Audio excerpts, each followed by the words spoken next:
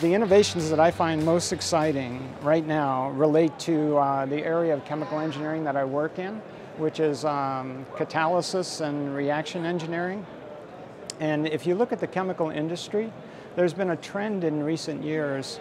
It's a very nascent trend at this point, to move away from the very large scale, mega scale chemical complexes, that everybody is so familiar with, to smaller scale, in some case modular type chemical plants.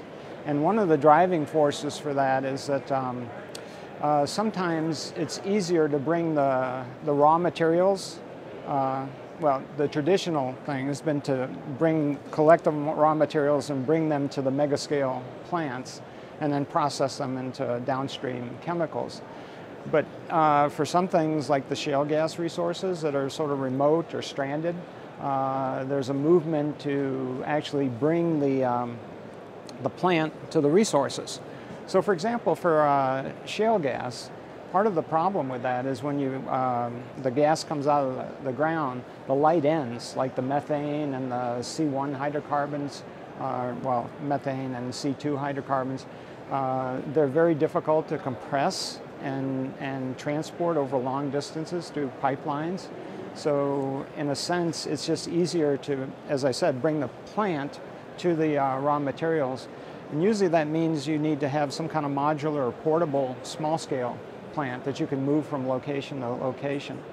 So that's a real exciting trend because it's a whole different way of looking at chemical processing. The downside to that is that usually if you go small, you lose the economies of scale that you get with the large-scale plants.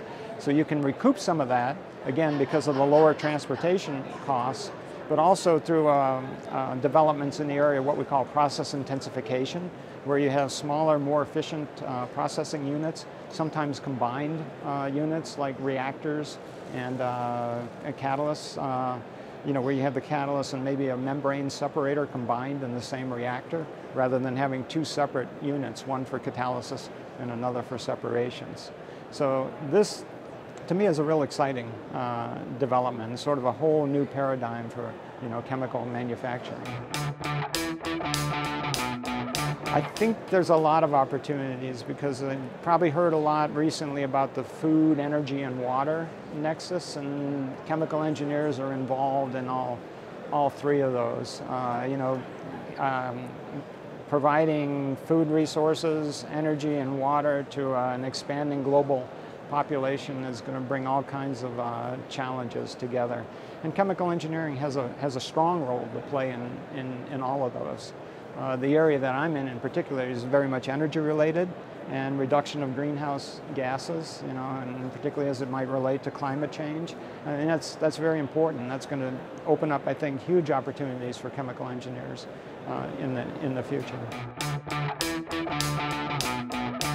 I can't speak for the whole, profession, but again, what I've told you is I think this whole area of process intensification, because it leads to energy efficiencies and just general efficiencies in processing. Things like distillation columns that used to be the old traditional shell and plate.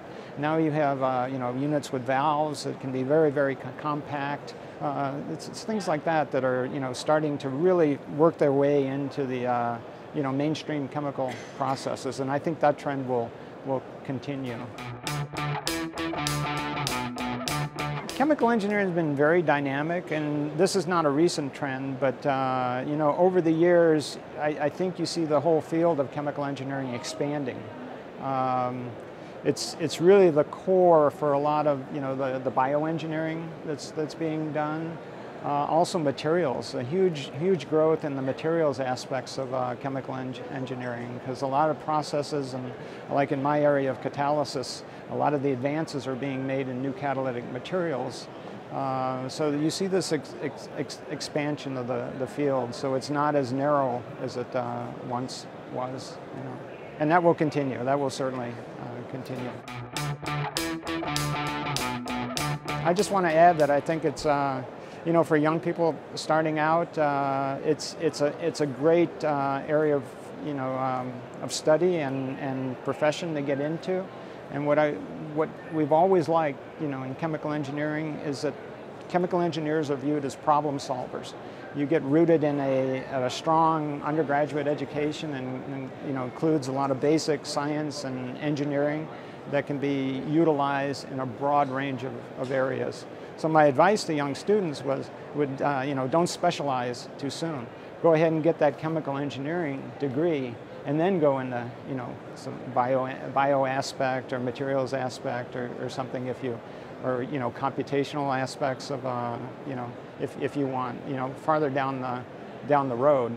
But get that core education in chemical engineering.